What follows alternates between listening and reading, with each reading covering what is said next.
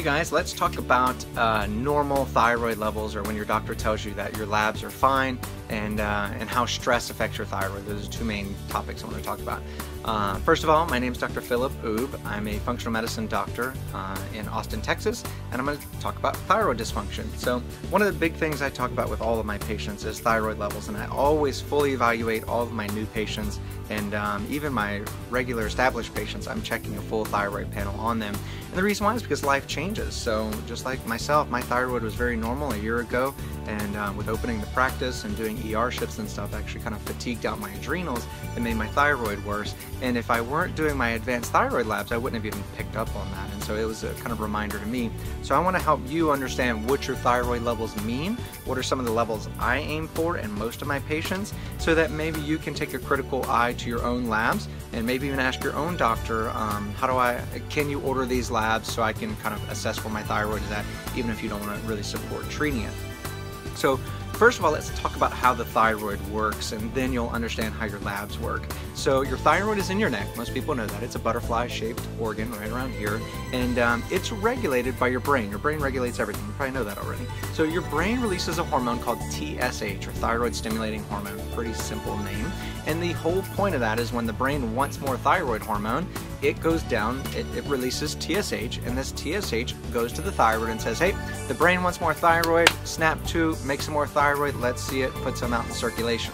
The thyroid starts generating T4. That's the primary output of the thyroid gland. Now technically it releases a little T3, but for this purpose, let's just say it mainly releases T4. And so this T4 goes out into circulation, and it's just roaming the blood vessels, but it's more like money in the bank, okay? The T4 is just money sitting in the bank. You don't really have access to it, and there's no debit card in this picture. We're only talking about cash in hand. So the T4 is roaming the circulation, and the body actually has to convert that T4 into T3, the active product that actually does stuff and is active, stimulates metabolism, hair growth, all the other good things that the thyroid does. So the organs that do that is really any organ can do it, but primarily the liver, the kidneys, the lungs all convert to T4 to T3. So in times of stress, the body actually stops converting T4 into T3, and then what happens is it actually starts making something called reverse T3, and reverse T3 does the opposite of real T3.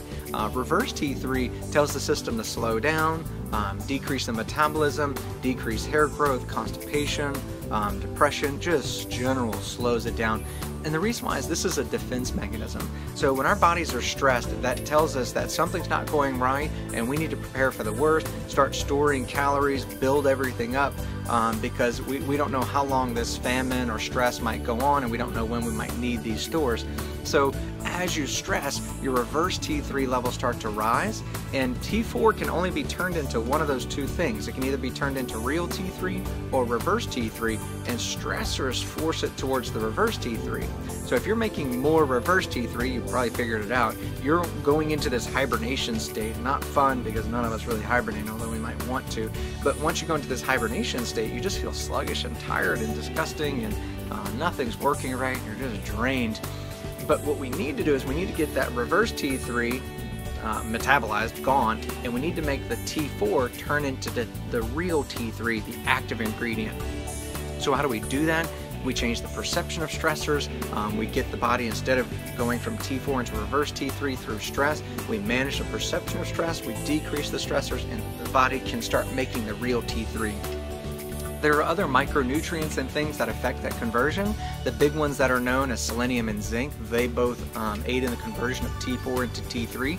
So if you're having any thyroid difficulties, you want to make sure that you're adding selenium and zinc. The other big one is fish oil, vitamin D. Those help with the conversion, loosening your cellular membrane so that they can communicate. Hormones are not really drugs, so they don't really go into the system and force something. They trigger a receptor in the cell membrane, which then carries out other functions. So if your cell membranes are stiff because there's not enough fish oil in it, then even if the T3 lands on the receptor may not be able to respond as it needs to, because there's not enough omega-3s or fish oils in the cellular membrane. So that's the basics of how your brain gets more thyroid into the system. So the brain releases TSH, goes to the thyroid makes T4, and then the T4 has to be converted to T3 in order to do stuff. The other metaphor I like to say is, so T3 is cash in your hand. Another one I like to use is, if you're in a car, if your gas light comes on, that's like your TSH saying, hey, stop, you need to go get some more gas. Once you pull into the gas station, you put gas into your car, that's like the T4.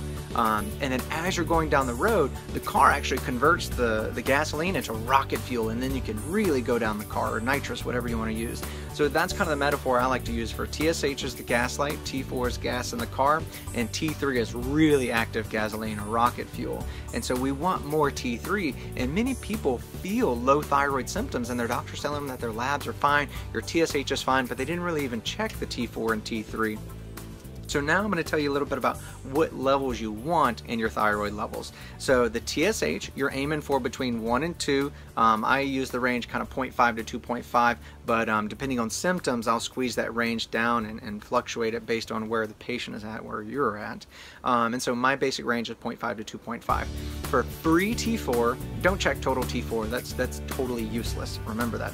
Free T4 and free T3 are the only ones to be checking as far as the active thyroid hormones. So for free T4, we want that over 1.0 or over 1.1. That's how much gasoline is in the car or how much cash is in the bank. And then the T3, we want free T3, remember. The free T3, we want over about 3.2. There's some labs that reported in a completely different range, so if that number seems completely off, you got to do some conversions to get it into the same range. But anyway, most labs reported that way, and so you're looking for over 3.2. If you are lower than 3.2, then chances are you're adrenally dysfunctioned or adrenally fatigued, and you've got stress imbalances, micronutrient imbalances, and really you should be looking at some of my adrenal videos, fixing your diet, fixing your health, repairing your gut and inflammation, in order to boost more T3. But another thing we can use is desiccated thyroid, which is pig thyroid, or Cytomel, to boost the T3 levels, but I'll save that for another video.